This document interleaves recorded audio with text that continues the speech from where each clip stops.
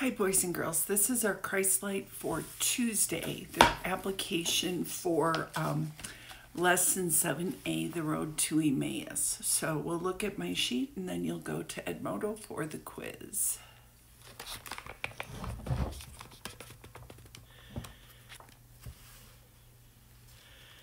Okay, whoops. Oh, sorry guys. Now I'm having troubles with this again because I haven't had to do too much of it. Okay, so here we go. The road to Emmaus. The Emmaus disciples said Jesus was a mighty prophet, but they lost hope in Jesus as their Savior because he died. Many Christians, many disciples, or all of the disciples, lost hope in Jesus as their Savior because he was dead. So they thought.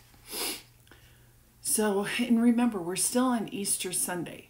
This is in the evening. Jesus met up with the disciples and talked with them, though they did not know it was Jesus. Jesus went back to the Old Testament writings of Moses and the prophets. He explained everything. He had 2 hours to talk to them. It was a 2-hour trip. He explained how all of the prophecies needed to be fulfilled in order for Jesus to be the promised Savior. Finally, Jesus did allow the disciples to recognize him. They now understood that Jesus had to do these 3 things. He had to suffer, he had to die, and rise to save them. So suffer, die, and rise from the dead in order to save them. The disciples left immediately. Once Jesus was gone, once he disappeared from their sight, the disciples got up and went back to Jerusalem. A 2-hour trip. They ran back to tell the others that they had seen Jesus. But the disciples also had news because Peter had seen Jesus too. They now believed that Jesus had risen from the dead.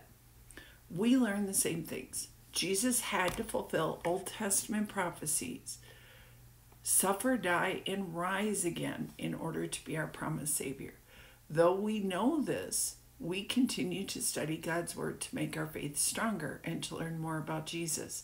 Then we too can tell others about Jesus, true God and true man, Savior of all people. Now please go to Edmodo and take the quiz.